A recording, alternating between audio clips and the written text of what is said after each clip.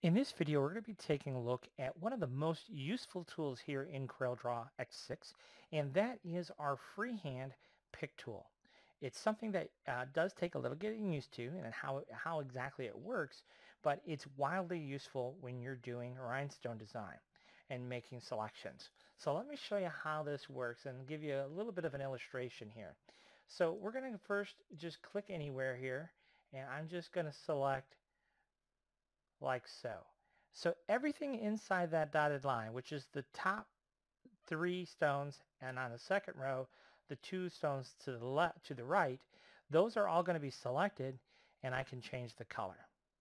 Now this stone was not fully encompassed, right? Because our selection went through the middle of the stone, was not fully encompassed. So now only that stone is selected.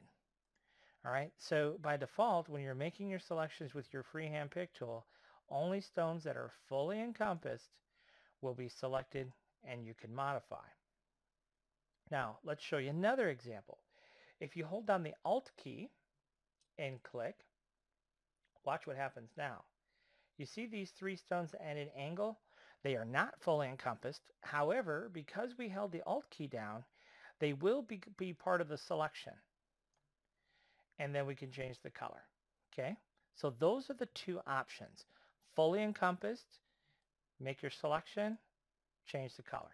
So if we wanted to come in here and do some zebra striping, make your selection, change your color. Okay, and then come back in here, make another selection, whoops, change your color. Okay, so you could create some zebra stripes really easy just by making some selections. Now the other option that you have is the same kind of thing where we're going to make stripes, but we're going to add the Alt option. And so anything that this dotted line crosses over, it does not need to be fully encompassed. It's just going to go ahead and select. So Alt key, come along in here. Anything that selection crossed over, it's going to select and pick up. So you can see you can create these weird patterns and what have you really, really quick and easy. Come back in here. We will switch these back out to cyan. Okay, so that is how that freehand pick tool works.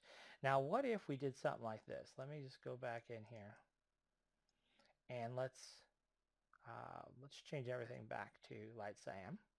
So what if I wanted to just select the perimeter stones? We do that quite a bit. Well, you can use your freehand pick tool and you can come in here and because I didn't use my Alt key, now I did fully encompass these two, so I'll hold my Shift key to get rid of those. But if you get good with your freehand pick tool, watch this.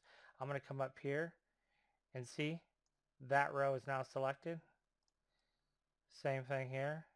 If you select down here and then just come up, see how easy it is to grab that row. It all really determines on where you begin that first initial pick point. See there? I'm not fully encompassed, just that top row.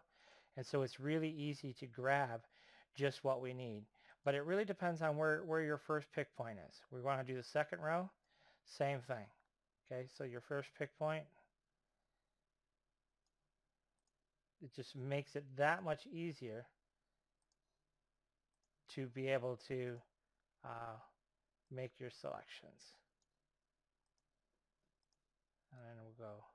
See, if I do it like that, then I have to be careful in that. But if I come back in here and that first pick point is where I need it to be, it makes it easier to change out the colors of the shapes that you want to change out. So anyhow, you get the idea of how that works. But that freehand pick tool is really, really quite useful. So definitely get comfortable with it and practice with it, and you'll be able to make and isolate your selections and your stones much, much easier using that freehand pick tool.